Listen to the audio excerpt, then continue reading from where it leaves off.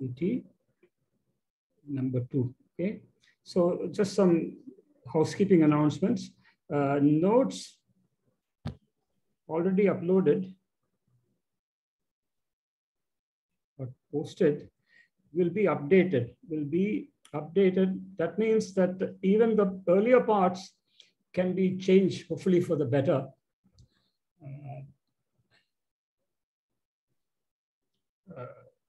And maybe possibly as soon as this evening or tomorrow morning. Secondly, even though the notes, I think I have been careful to say that I'm looking at linear algebraic groups on varieties. Acting on varieties. And varieties, I usually mean a reduced scheme over an algebraically closed field, in this case over C. But in the last lecture, I might have forgotten to say linear. So the point is, a linear algebraic group is actually an affine variety. So maps can be talked of purely in terms of functions. So what, okay. So, but in the notes, I have been careful to say that we are dealing with whatever I say holds only for linear algebraic groups. And in fact, most of what I say has to do with G reductive, which is an important subclass of linear algebraic groups. Very good. So now the order of business today is that much of today I will spend. So sorry, Ramadas. So yeah. when you can certainly say that subgroups of GLN, there is no problem, right? But every linear algebraic group can be embedded. Over C can be embedded as a closed subgroup of GLN by algebra, by algebraic maps. Okay, yes. There is a yeah. The point is, see, if you don't say linear, if they are not affine varieties, then the theory becomes quite different. And we have really nothing to say. Okay, so now much of today will be, it will look as if we are doing a sort of review, but I'm going to sort of fold. See, there were several important points which I glossed over, and people were asking questions in the last lecture where I kind of I kind of push the answer into the future. So in any case, I have to deal with a number of issues. So I'm going to fold these two things together, namely the review. I will do a quick review. I will highlight the things that have to be explained further, either because they were postponed or because people ask questions. And then I'll spend time on those issues. And then I will proceed to what should be the central topic of these lectures, namely what I call sort of numerical criteria for semi-stability and non-semi-stability. So the buzzwords here are either the moment map or Mumford's Hilbert-Mumford criterion and Mumford's M function. Okay, so that I will just begin at the end of today's lecture, and hopefully I will finish the last lecture by saying something meaningful about these. Very good. So here is the quick review plus postponed business.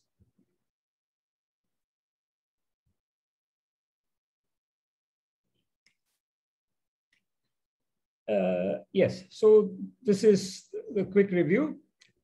So I have, I deal with G reductive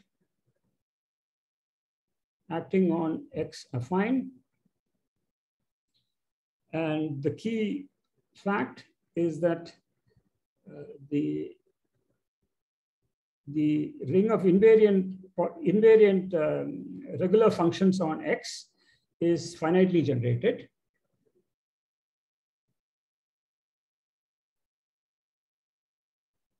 C algebra.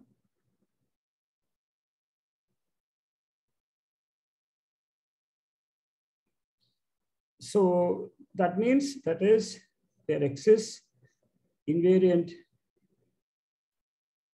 polynomial functions or regular functions. So X is an affine variety. So the regular functions I call polynomial functions. Why don't I just call them regular functions?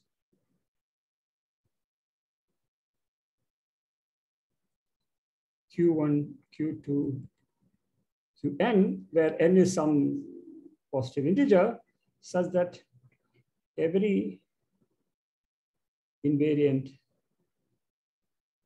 regular function is an algebraic expression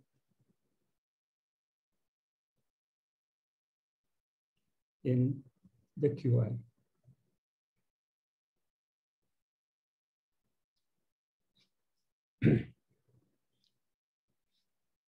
So that means you take products of the QIs, powers of the QIs, and add them up with constant complex coefficients. You get clearly, since the QIs are invariant, any such expression, any such function that you construct like this is going to be invariant. And the claim is that there exists finitely many QI such that any invariant function is constructed this way. In other words, let me repeat. There exists finitely many invariant regular functions, Q1 to Q capital N, such that sums of products of powers of these guys with complex coefficients give you all invariant regular functions. So geometrically,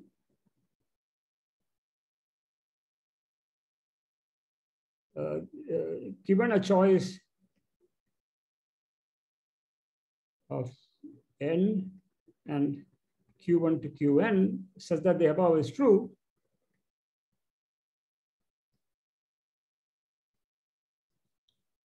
we get a map. Let me call this pi hat from X to Cn, X going to Q1x, Qnx. Okay. Now, since Qi are invariant, pi hat will be satisfied. Pi hat of Gx is pi hat of X. And then this is not, so in general, the map will not be onto Cn. And this is more subtle.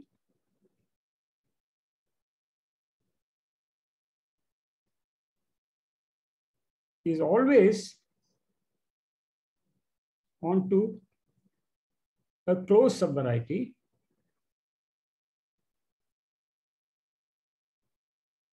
of Cn. So that means that the QIs will not be algebraically independent. They will satisfy some algebraic identities corresponding to what the equation defining this closed subvariety. So in other words, algebraic identities between the QI correspond to equations defining the image.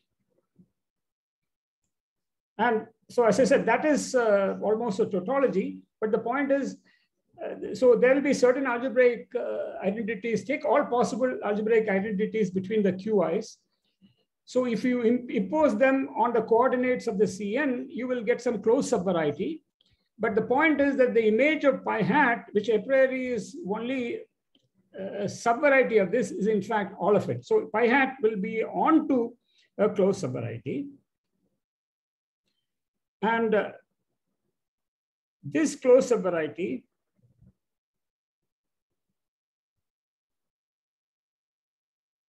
is independent of n and the choice of the QIs, in the sense,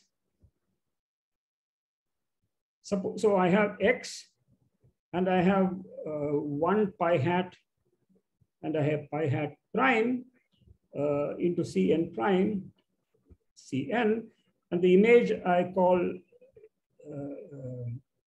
Y1, here I call, Y, and here I call Y prime. So these are the closed subvarieties given by the two choices. So let me call this pi, let me call this pi prime.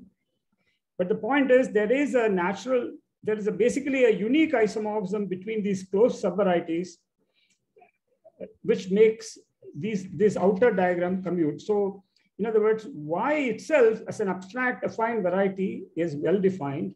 And so Y equal to Y prime, and I call that X mod G.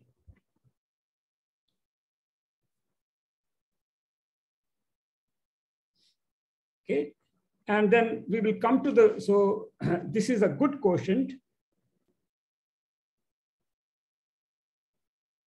So this is the first, one of the postponed businesses, because I tried to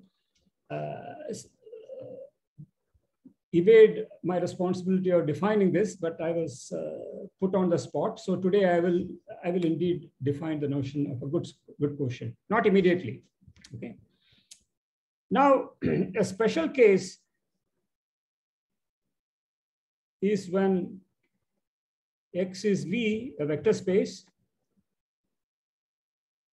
and G acting on V is linear action. And so this is a special case from which the above case follows rather easily. What I mean is all the claims about good quotient, existence, etc., the finite generation that I made above, if I prove in this special case, then there are somewhat easy arguments which will give the general case of a reductive group acting on an affine variety, which need not be a vector space. Okay, so let's recall the special case, which is also important for us because it is in terms of the linear action that we will define projective quotients and semi-stability. Okay, so so special case now,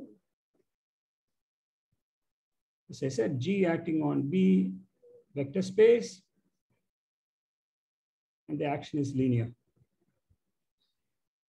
So in this case, you let I inside CV be the ideal given by invariant polynomials, by homogeneous invariant polynomials of positive degree.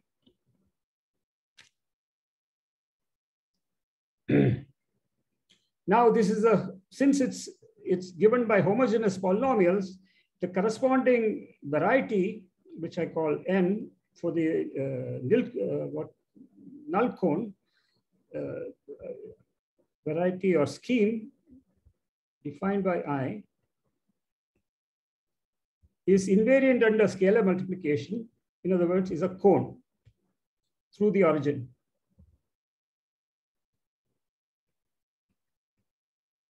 So we note that for future use.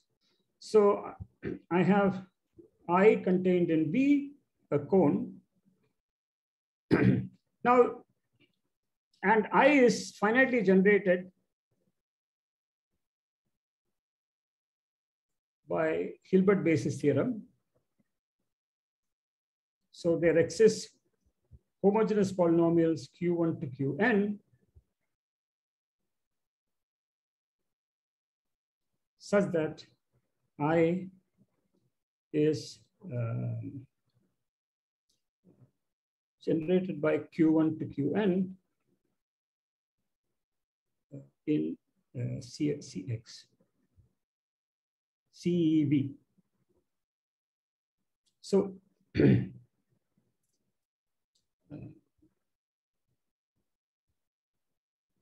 yeah. Now, so here I don't necessarily use that G is linearly reductive. G linearly reductive implies CVG is C Q1, Q1. The same, a choice of generators for the ideal gives you a choice of generators for the invariant ring. So this is the in some sense the main theorem of characteristic zero invariant theory.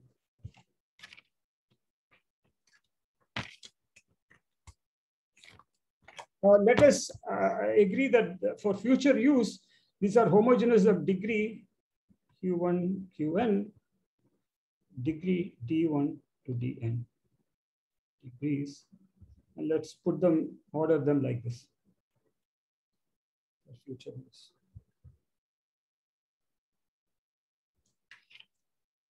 So the proof uses the Reynolds operator.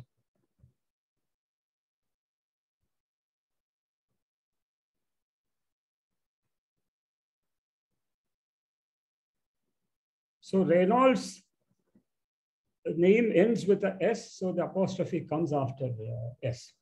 So this, so I didn't mention Reynolds operator except under compulsion in the last lecture. So I'm mentioning it explicitly. And in fact, I will spend, this is one of the things I'll deal with because it's an important, it's so easy to define and use. This proof is, it's 2 lines, you'll see. And I think if you're going to do anything at all in characteristic zero invariant theory, you should know your way around the Reynolds operator. So I need to spend time on this. So this is the second thing I will spend time on. Then I defined the set of semi-stable points in a sort of backhanded way by taking the projective space of V, and since N is a conical subset, I can projectivize it. In other words, I just take the projective space of V, which is the set of one-dimensional subspaces of V, and just remove the one-dimensional subspaces which lie entirely in N. Remember that if I take any non-zero point of N, the whole subspace, one-dimensional subspace spanned by that point is in N. So N defines a subset of PV, and in fact, since N is a closed conical subset of V, Pn is a closed subvariety of projective space. So I remove that, and what I get is a Zariski open subset called the set of semi-stable points.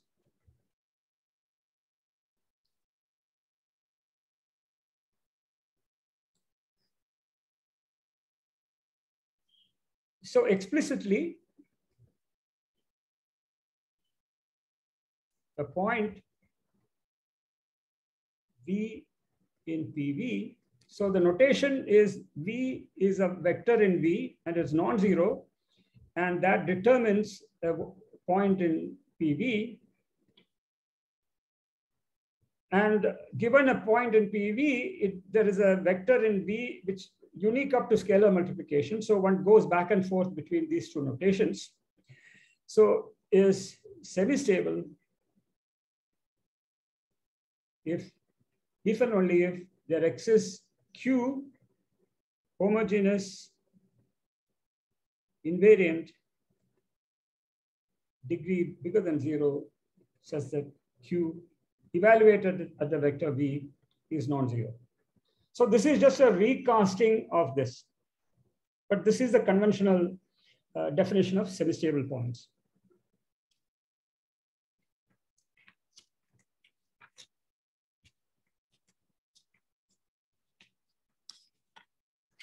And yeah, Then very quickly, I said, look at PVSS, which is PV minus PN. There is a map from V with the null cone removed, which is just the C star quotient. This maps to V mod G minus the vertex. Remember, the vertex is just the image of the origin of V. V mod G is the analog of, is the,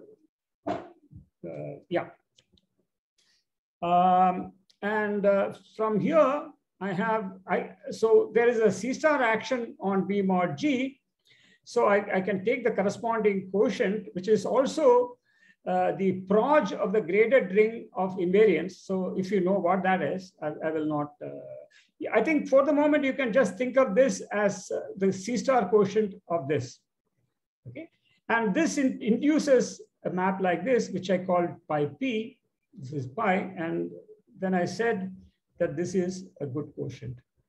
So good quotient is appearing again, and I should define the notion. Now, and the last thing that I need to unfinished business is what are stable points. Okay. So let me deal with unfinished business one by one.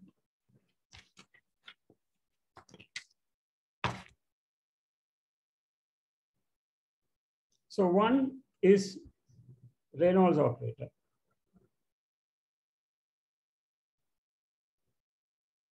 So I will define it in the general case of an affine variety. So G acting on X.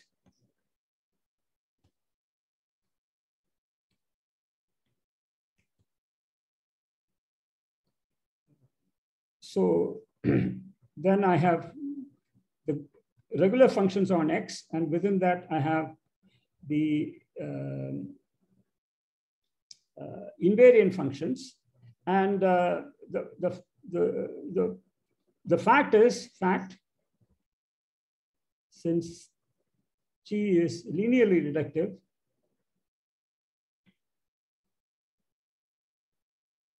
there exists a projection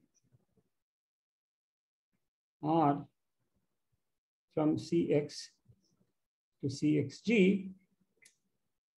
So this is, look, this is a C vector space. This is an inclusion of C vector spaces. And by a projection, by a projection, I mean a projection from a vector space to a subspace. Okay, there is nothing more to it. These are infinite dimensional spaces in general, but there is nothing to stop me. So, but we don't talk about norms or bounded, etc. So this is just a map between the regular functions here to regular functions here. So, such that R of PQ is R of P times Q if Q is invariant.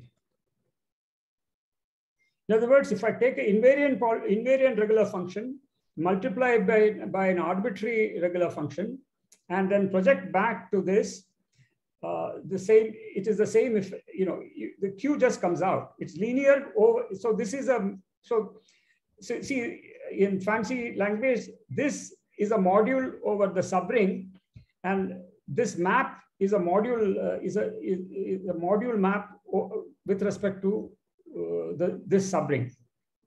Okay.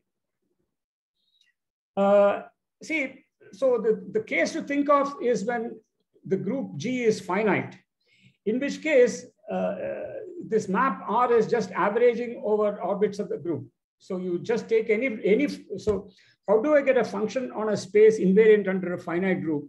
Take any function, take all its translates under all the elements of the group, take the sum and divide by the order of the group, and that gives you the projection.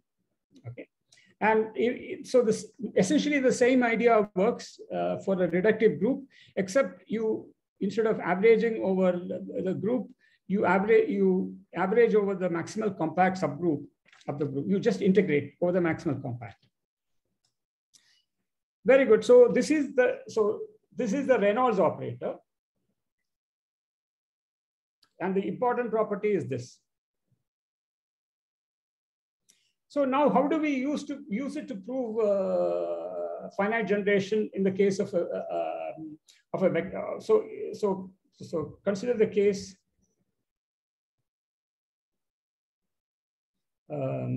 x equal to v, and g acting on this is linear. So in this case, you see, both R and RG are, so Cx, Cv is R, and Cvg I call Rg. So both of these are graded.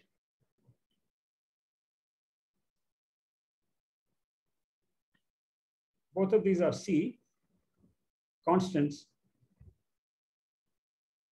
And the Reynolds operator acts degree by degree, okay? In fact, it's built out of these. Averaging doesn't change the degree of a polynomial. So now, so I have R. I have within that I have Rg, and once I choose a set of generators for the ideal, Q1 to Qn as before, of degree d1 less than or equal to dn as before, I have the subring generated by Q1 to Qn here, and I want to show that this is actually equal. That is what you want to show.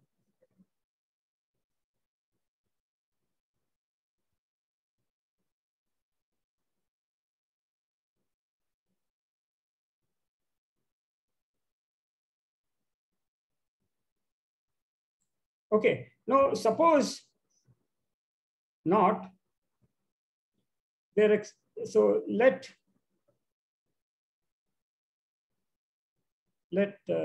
Q be the invariant polynomial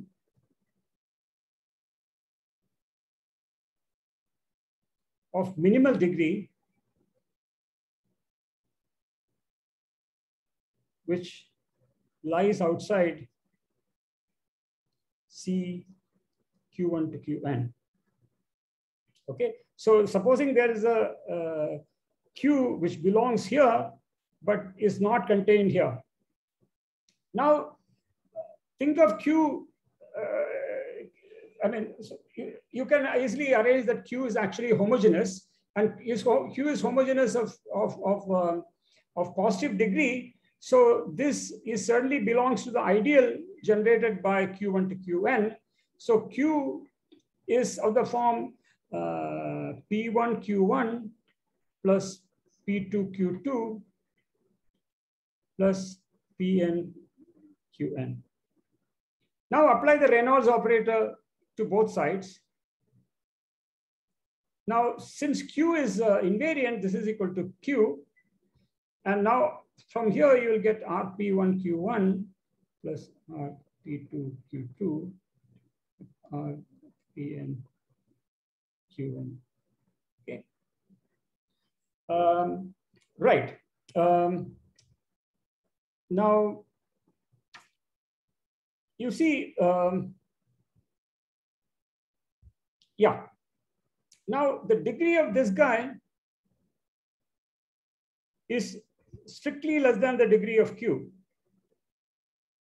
because degree of Q1 is positive. Okay, so degree of this is strictly less than, see, degree of this plus degree of this is degree of Q. So, and since the degree of this is positive, degree of P1 is strictly less than degree of Q. So, so this means that Rp1 is already by our assumption, is a polynomial in the Q1 to Qn.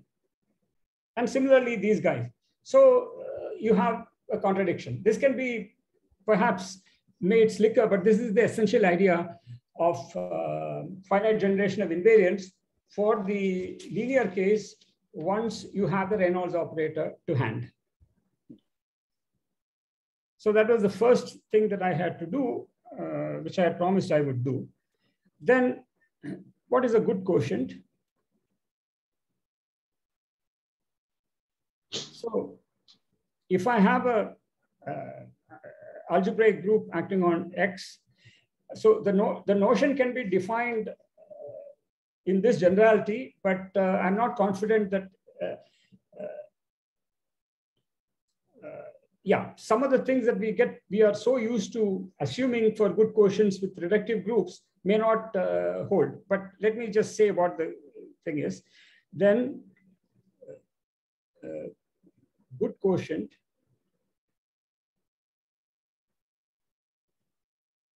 is a map X, Y to Y such that, so by a map of varieties, so it's a morphism of varieties such that pi of Gx equal to pi of X, to pi is onto 3, pi is a categorical quotient,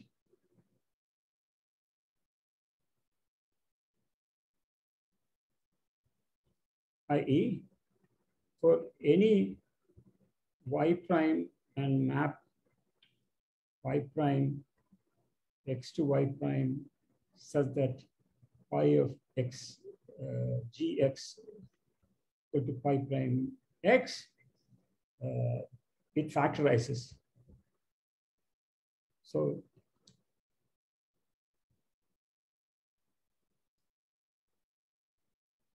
like this.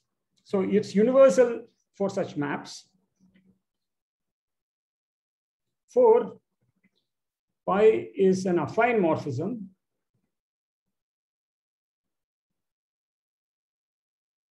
I.e. for any u in y open, pi inverse of u, sorry, open affine is affine.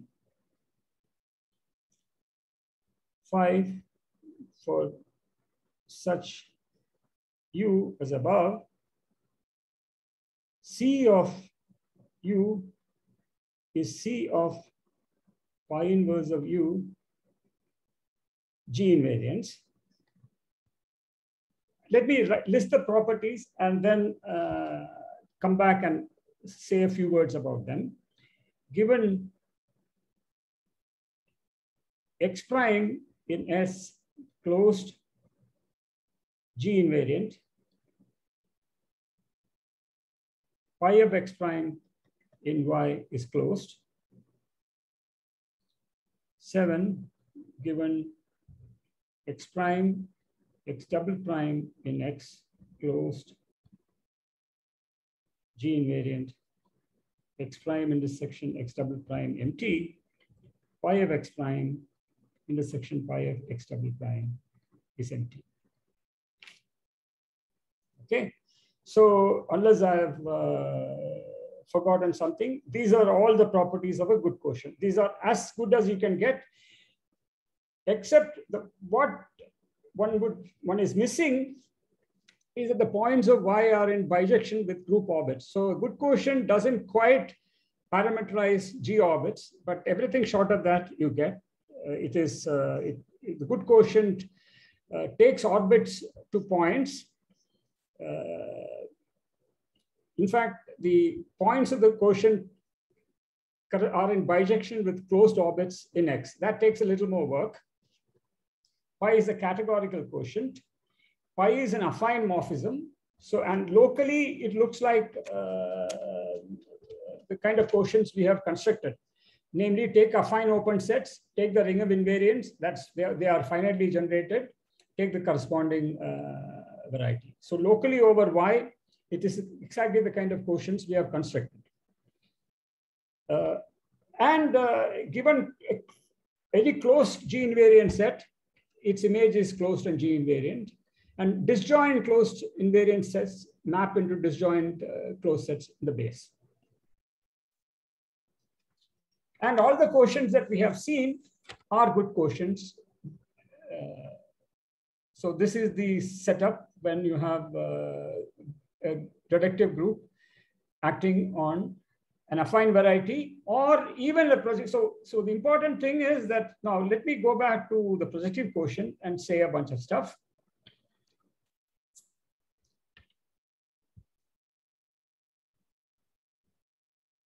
Yeah. So since, see, much of the rest of the lectures will be taken up with this situation. So I think we should take a deep breath and concentrate on this.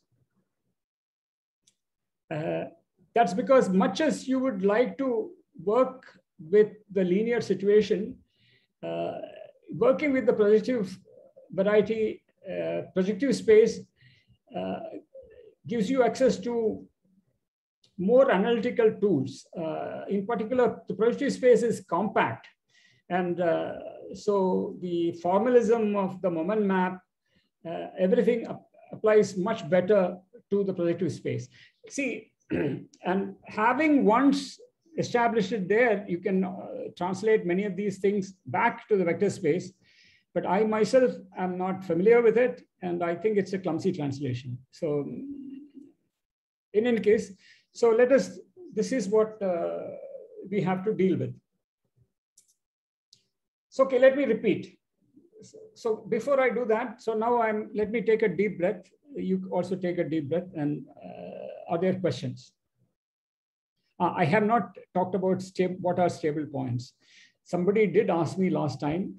I have put the answer into the expanded improved notes. Can I just sneak that by?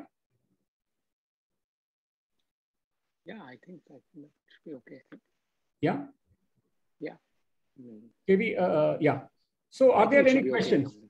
I've been kind of going at breakneck speed because it was technically a review. Yeah. So how, so this being a good quotient, the right-hand side of V mod N, V where you remove the null point. That is just specializing from V to V mod G. Correct. Okay, so V to V mod G is a good quotient, and I'm removing a point from V mod G and looking at the inverse. So I'm just looking at an open subset of a good quotient, an open subset of a good of the good quotient. If I restrict, I get a good quotient because being a good quotient is local on the base. It's almost the definition of a good quotient. Yeah. Okay. So the right hand side there is really nothing. So what you have to, the easy things to understand are the horizontal maps, which are both C star quotients. Correct. The C star quotient upstairs is what everybody is familiar with. That's how projective space is defined. Correct. You take the vector space, remove the origin, and take the quotient by C star, you get the projective space. So that is the same thing without the SS. But you just remove not only the origin, but you remove the whole nilpotent cone on the right. Therefore, on the left, you don't get all of projective space. You get the projective space with the projectivized nilpotent cone removed from it. So that is the Zariski open subset of semi-stable points of the projective space. Okay, so that I have just explained the top leftward arrow. Correct. Okay, now there is a bottom leftward arrow that you have to understand. In particular, the really sort of subtle thing here, which I have kind of smuggled in, is this object called PV over G. Okay, so that is its relationship with V double quotient G is the same as the relationship of PV with V. Okay. So let me recall for you, because the ring of invariance is graded, that means that the ring of functions on V mod G is a graded ring. there is an induced action of C star on the variety V mod G, which fixes the vertex nu.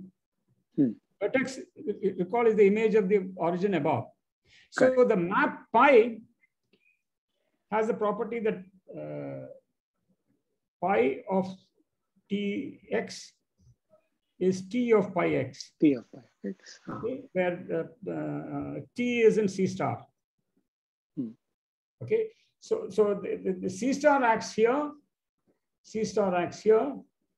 C star fixes the vertex below, and it fixes the origin, and in fact it takes the nilpotent cone to itself, so it takes the complement of the nilpotent cone to itself. Correct. Okay, and if I take the quotient of above, I get this object here. Now, if I take the quotient below, I get a projective variety, this. That is what I'm asking you to believe. I can make that explicit if you. But why do you say I'm asking you to believe it? Why is it not obvious? Because you, I'm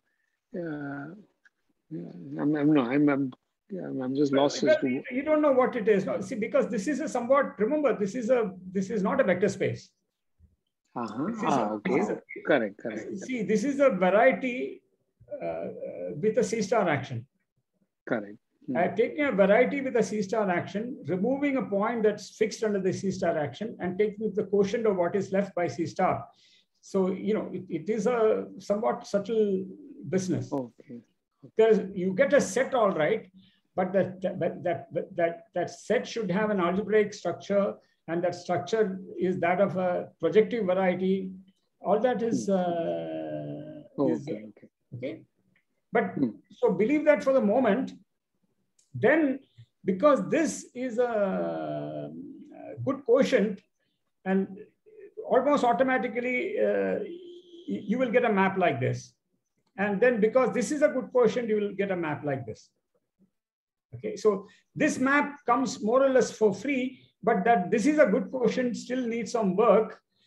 In fact, this approach for constructing these quotients is familiar to many people, but it is most clearly used in some lecture notes of Narasimhan's. Okay, but this is the key object to study now, and it's worth spending enough time so that at least the people who are seriously interested have time to assimilate what I'm saying. So why don't I spend a little more time convincing you so that you get a bit used to this object here? Shall I do that? Yeah. Because it is a crucial bit of the picture. Yeah, sure. Okay, so let me do that. Okay, let's do that.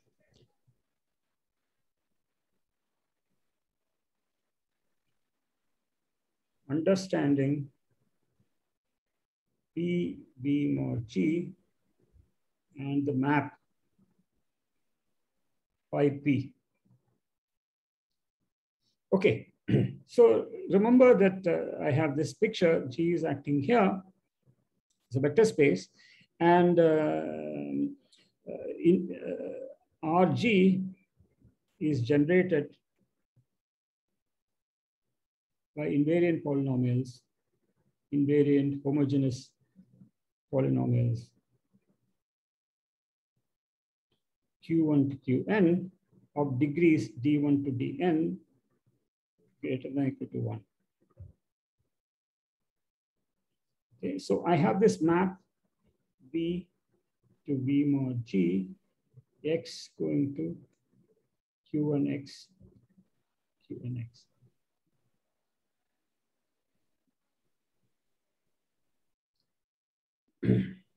Yeah.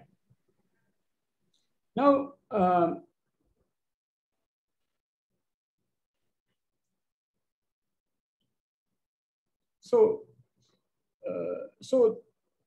so this, yeah. So this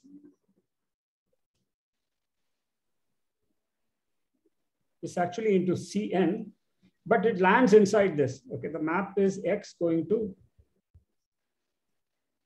Q1X, Qnx. but it lands inside some sub-variety of this. Okay. Now note, so let me call this, this is called pi, and this, let me call this pi hat. Pi hat x is q1x, qnx. Now, what is pi hat of tx? Which is q1 of tx, qn of tx. But qi's are homogeneous of degree d1 to dn. So that means that this is t to the d1 q1x, t to the dn qnx. Okay, so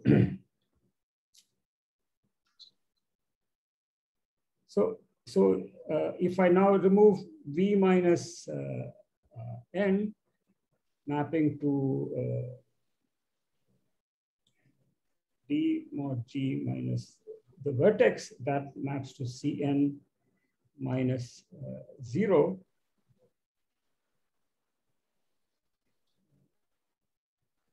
Yeah. So now, now take the quotient. So this goes to p v minus p n. This is the C star quotient. And then I have the C star quotient here. That is what I call v mod g. And so I have to take the C star quotient here also. But here, the C star quotient is acting not the same in all the coordinates. Degree is different. First coordinates gets multiplied by t to the d1, etc., etc. So if I take a number of weights like this and take Cn and take the quotient, this is what is called the weighted projective space n-1 with weights d1 to dn, and this is contained here. And this will be a closed embedding. So closed subvariety of the weighted projective space. And so this map pi, so this is what I call pi hat. This induces pi p. So this, you see how the this somewhat abstract projective quotient of this by this is embedded, comes just as the affine quotient gets embedded in Cn by the relations between the QIs. The projective quotient gets embedded in the weighted projective space precisely by the same relations. Okay, correct. So, and the point is, even though the usual projective space is a nice singular variety, non-singular variety, weighted projective spaces in general are singular. And this is, in addition, this is a subvariety. So this could have singularities coming by its own intrinsic nature, and also by, remember that the embedding that it comes with is also into a singular projective version of projective space. Okay. I mean, but the key thing is that at least this is embedded in some nice projective object. Weighted projective spaces are projective varieties. Okay. Very good. So now I will,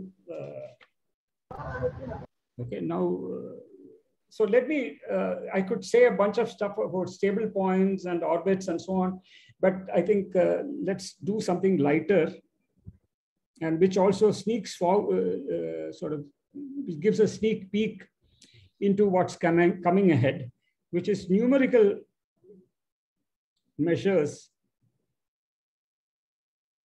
of semi-stability.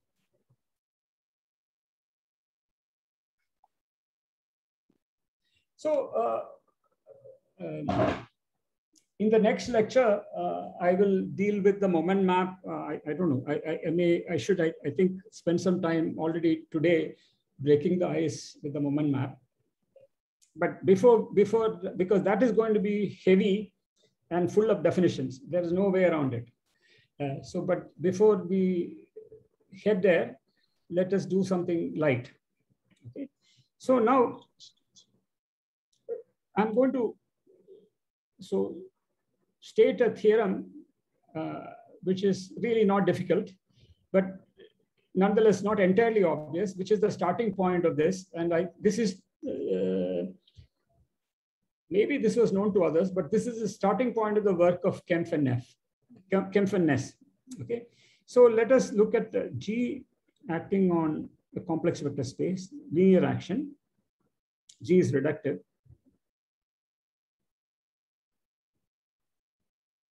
Okay, so now we have to introduce something that algebraists typically don't like, which is a complex Hermitian inner product.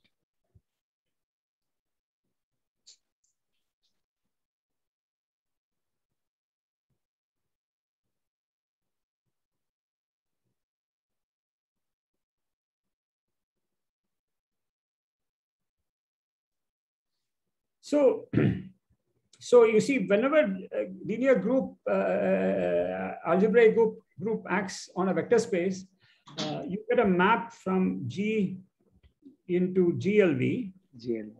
And we are assuming that the action is effective.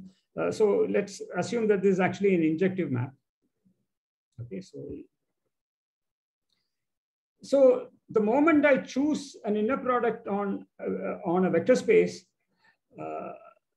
we get a subgroup of GLV called UV, the unitary endomorphisms. And this is actually a maximal compact, I should say a maximal compact subgroup of GLV. So every linear algebraic group over C has a maximal compact subgroup. And in the case of, I mean, these are not unique, but they're sort of almost unique to conjugation. And reductive groups are characterized by the fact that these maximal compact guys are Zariski dense in the big group. Okay. So now this induces, if I take the intersection of this with this gives me a maximal compact for K. And actually, this in some sense, this is the more intrinsic choice that you make. But let us not worry about being intrinsic and so on. So let us do this. The point is, once we have an inner product on V, we have the notion of the length of a vector, distances between vectors. These are well defined. And so now comes a really small lemma, which is the starting point. And I will just say it because this is the kind of introduction of a numerical measure into this theory, which I think finds its full expression in the moment map and its norm. And so, yeah, just one small question. Yeah. Yeah. So how K is defined here? Just as the intersection of UV with G. So I assume that G is injecting into GLV. So I just define K to be the intersection of UV with K, with G. Okay. Okay. Yeah. Yeah. It's injective, so it's okay. Yeah. Yeah. Yeah. So here is the lemma. So take a vector, non-zero vector in P. Then B is semi-stable if and only if inf GV norm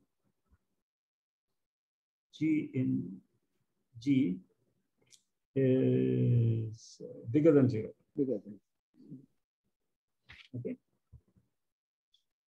So you are so take the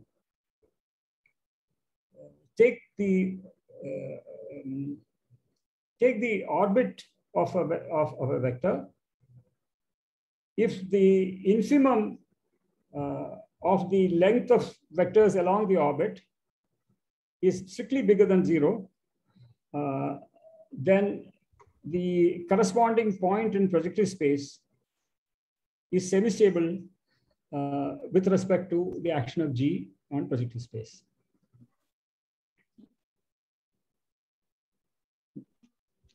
Yeah. So as I said, so this is quite easy to prove, but there is a little point here. Okay.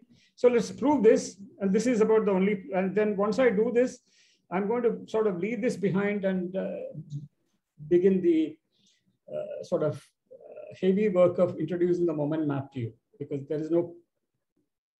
I've taken it on myself that that is my main task. Okay. So I hope I get this right, because this is one of those things that's really easy. So you kind of semi-prepare and then hope to wing it. Okay. Yeah. So if yeah. So suppose first. Suppose V is semi-stable, then there exists Q homogeneous degree bigger than 0 and invariant, such that Q of V is non-zero. If inf GV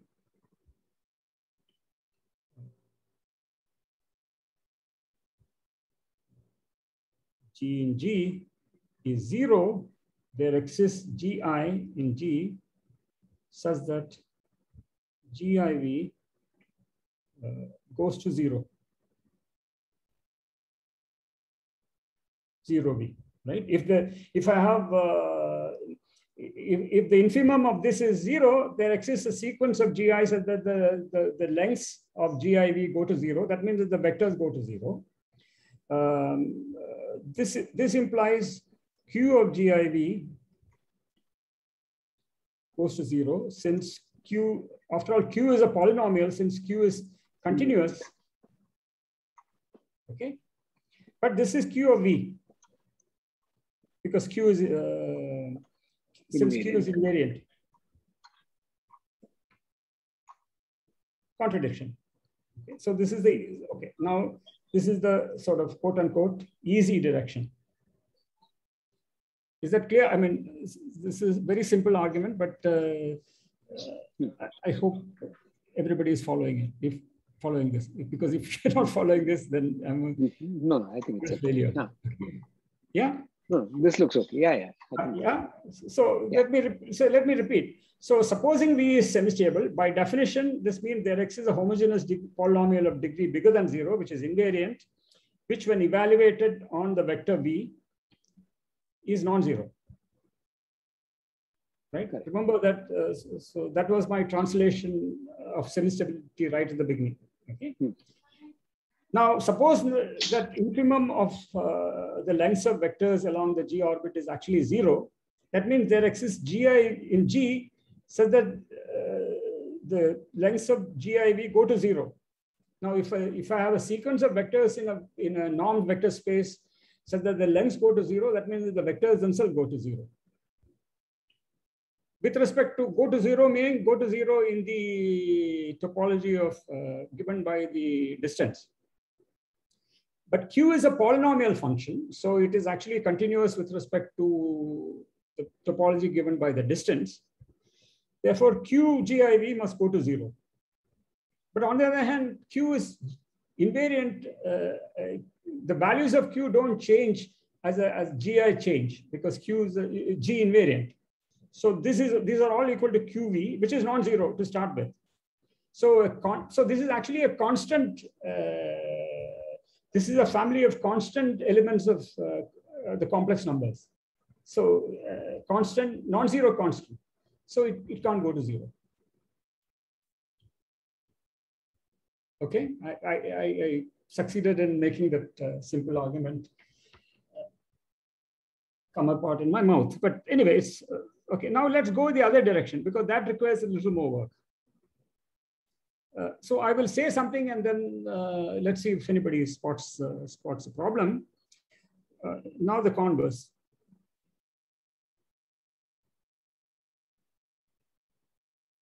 Since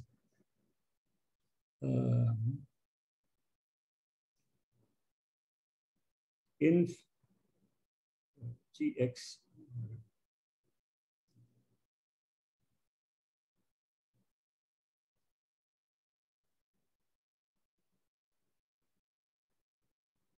greater than 0, gx closure does not contain the origin. Because if the closure contained the origin, there would be a sequence of points that would in the orbit that would go to the origin. Then this would contradict this. So now I have the origin and I have the closure, and these are two G-invariant closed subsets. So I can find some function. So Q. So let me call that P. So that P here is 1. Gx bar is 1, and P of 0v is 0. And I can find some polynomial so that this is true. And then I apply the Reynolds operator to get an invariant polynomial, Rp, such that this Gx would be equal to 1.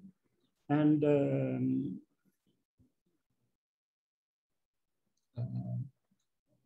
Rp here is 1, 0. And so I would have exhibited a polynomial that proves semistability of X.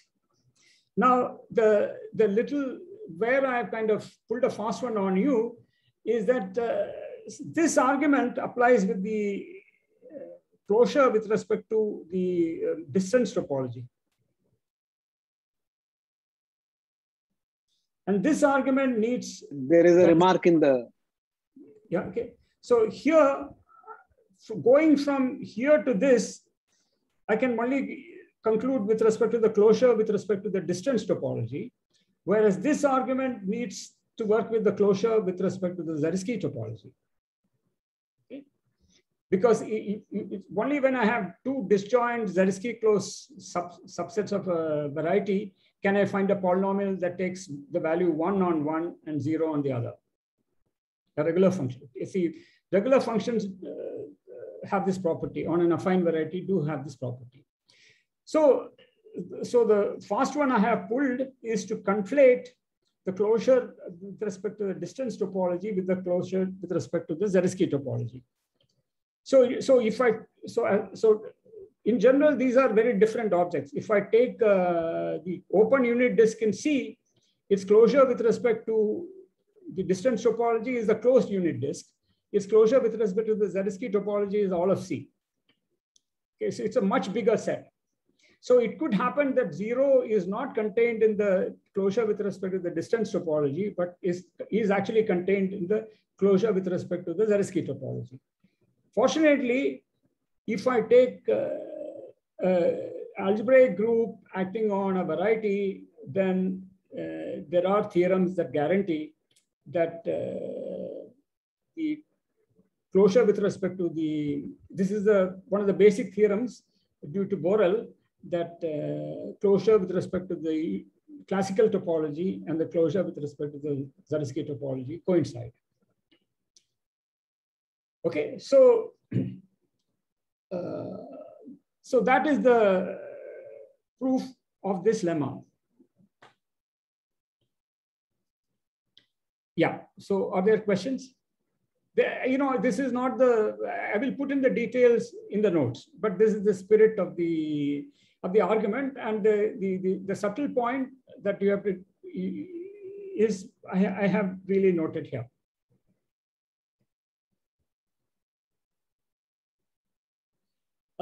Yes, this is the point. Yeah. The point is that the orbit of an algebraic group is a constructible set. Thank you. Yeah. Very good. Okay, so now having gotten a taste of what introducing metrics can give us, let me now go over KV. Now I have two choices. I can wind up, or I can start a little bit moment map, and that will need me to introduce notions of symplectic geometry. Oh yes, oh my God, I was supposed to do examples. So why don't I? Okay, so yeah, I will do some examples and then start next. I will do examples. Okay. So can I take 10 minutes? Okay. Yeah. Huh? Can I take 10? Yeah. Yeah. Sure. Yeah. Yeah. I mean, I suppose I hope I'm speaking for everyone, but I think it's okay. Yeah. So I will not even say anything about the moment map. Examples. Okay. So one, V is C2 and G is S2, the symmetric group of permutations of the coordinates X and Y. Then R is CXY, and RG is C X plus Y, XY. And the map, the quotient map is C2 to C2, given by XY into X plus Y, XY. Note that here already you see that the quotient map is given by two polynomials of different degrees. So Q1 XY is X plus Y, and Q2 XY is XY. So now every point is actually semi-stable. Every non-zero vector is a semi-stable. So if I look at the corresponding map of projective space, the map is P1 to P1. So this is, okay, let me not, yeah. It's instructive to see what the projective quotient is.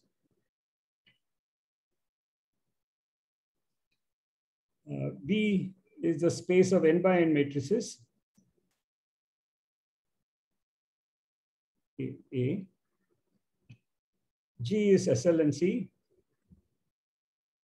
And G acts on V by conjugation.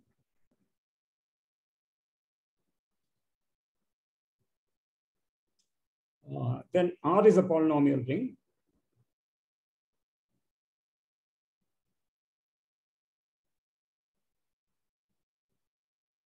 So because it's just a ring of functions on the vector space of n by n matrices, it's just polynomials in the entries of the matrix. And the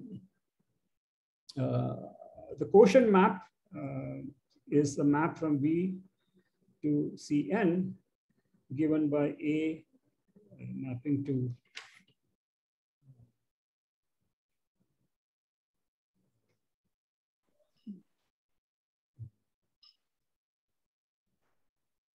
P1A, Pna, where these are the coefficients of the characteristic polynomials.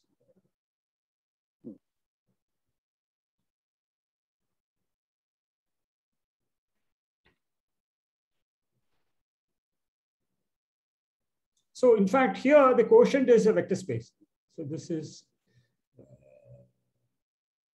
Mn.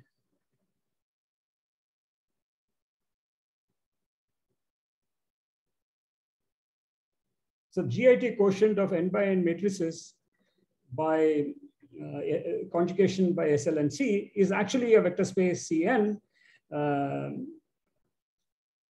But what is the null cone? is A such that all coefficients vanish. These are precisely nilpotent matrices.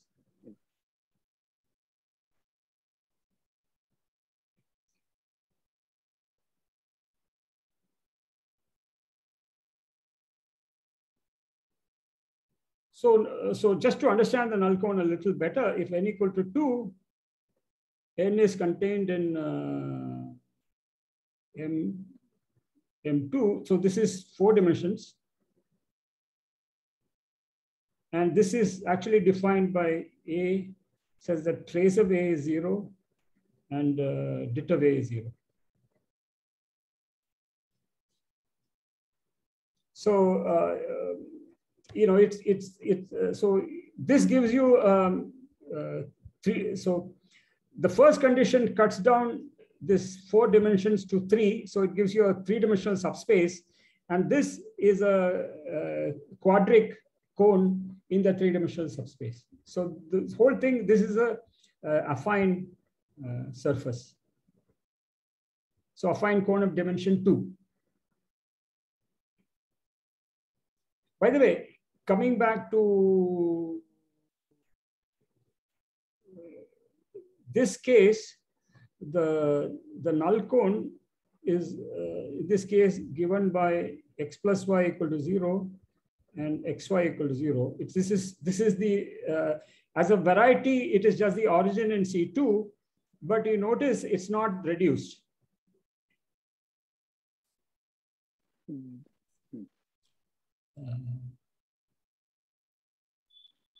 Then here is a more interesting example. SL2C, let it act on the left M 2 by 4. So 2 by 4 matrices, left action. So the ring of invariants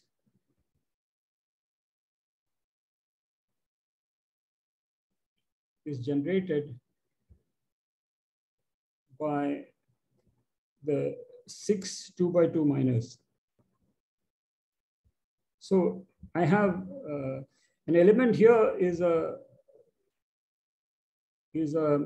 matrix with 4 columns and 2 rows. And so there are 6 2 by 2 minors, and I mean, so clearly these are invariant by multiplication on the left. So in other words, x1, x2, x3, x4, y1, y2, y3, y4.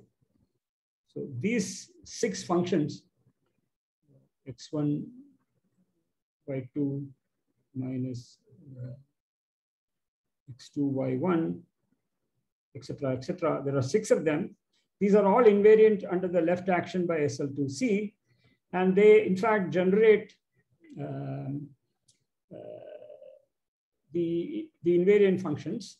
But there is one quadratic relation between these guys. So the image is a quadric cone in C6. And the projective quotient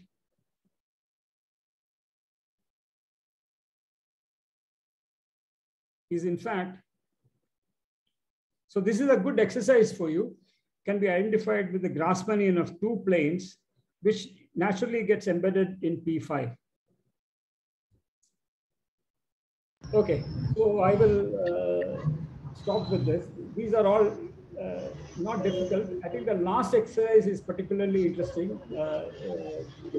We identify the semi-stable points for the action of SL2C on the projective space of 2 by 4 matrices, and prove that the quotient can be identified with the Grassmannian of 2-dimensional subspaces of C4, which has a well-known embedding in P5, and this embedding is actually what you get if you follow that commutative diagram and everything that we did today. So Okay. in this case, yeah. So Yeah. in this case, thankfully, all these invariants are of the same degree, so there is no That's right. projective space that you need to. That is why you get a non-singular. That's one of the reasons you get a non-singular guy here. Yeah. Okay. Yeah.